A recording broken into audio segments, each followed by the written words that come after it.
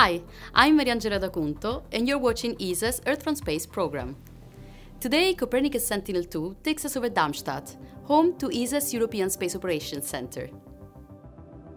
The image pictured here shows the Frankfurt Rhine-Main region in south-central Germany. With a population of almost 6 million people, the region includes the main cities of Frankfurt, Wiesbaden, Offenbach and Darmstadt. Frankfurt, Germany's fifth largest city, is located on both sides of the Main River. The southern part of the city contains the Frankfurt City Forest, the largest inner-city forest in Germany, visible in dark green. Frankfurt Airport can be easily spotted southwest of the city center. The Rhine River can be seen in the left of the image.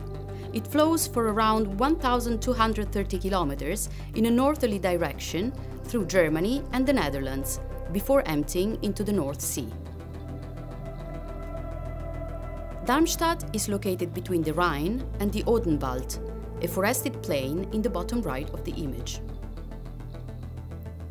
Darmstadt is often referred to as a city of science, as it's a major center of scientific institutions, including ESA's European Space Operations Center, ESOC, and the European Organization for the Exploitation of Meteorological Satellites, EUMETSAT.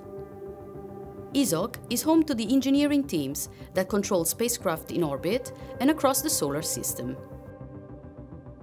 On the 21st of November, the Copernicus Sentinel-2 Michael Freilich ocean monitoring satellite will launch on a SpaceX Falcon 9 rocket from California, and once safely in orbit, ESA's Operations Center will take over the reins. Over the subsequent days after launch, the Sentinel-2 mission control team will maneuver the satellite into its correct path. Copernicus Sentinel-2 Michael Freilich will replace the JSON series of satellites, currently providing data on Earth's oceans. Once in orbit, it will fly in tandem with the JSON 3 spacecraft it will replace, and then fall into position right behind it. Once the Sentinel is through the critical early phase and drifts towards its target orbit, EUMETSAT will complete the final orbit acquisition and take on responsibility for commissioning, routine operations, and distribution of the mission's vital data. Copernicus Sentinel-2 will join a fleet of Earth monitoring spacecraft in the low Earth orbit, flying at a mean altitude of 1,336 kilometers.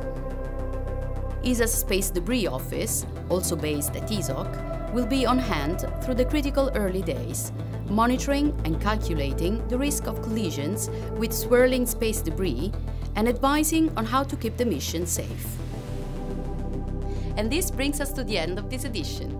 From the ESA Web TV studios, I'm Mariangela D'Acunto. Thanks for watching and see you next time.